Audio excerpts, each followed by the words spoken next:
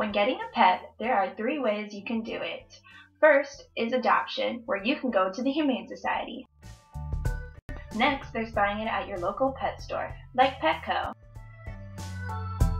Lastly, there are breeders, who are professionals at breeding a certain type of dog.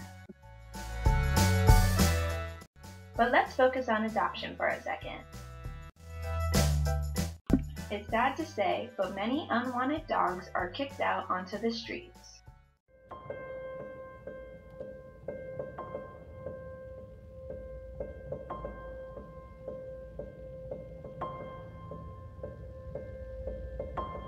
Left to fend for themselves, the Humane Society made it their mission to save these dogs.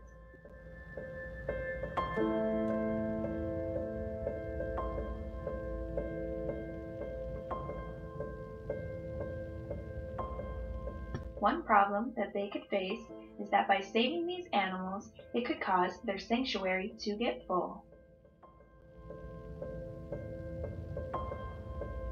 They do their best to rescue what they can, but if people don't come and adopt, these animals are left waiting for their chance to find a home.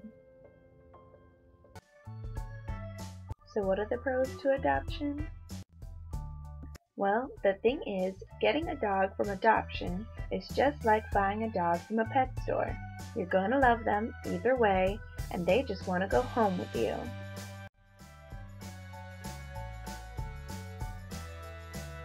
So what makes the Humane Society different? Well, they make sure that their cats and dogs are spayed and neutered, microchipped for when they get lost, and medicine for when they need them. Don't worry, when you get a pet through adoption, you're getting a friend for life.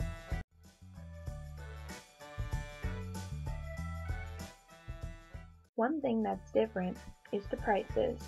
The Humane Society's price for dogs can range around $68, whereas Petco dogs can be sold from $50 to $100, and that's without the price of shots.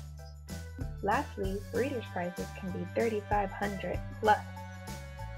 So let's be honest, we all know who the clear winner is. The Hawaiian Humane Society, where you could feel good about adopting a pet. So just trust me, you're going to love that pet no matter what. I know I do.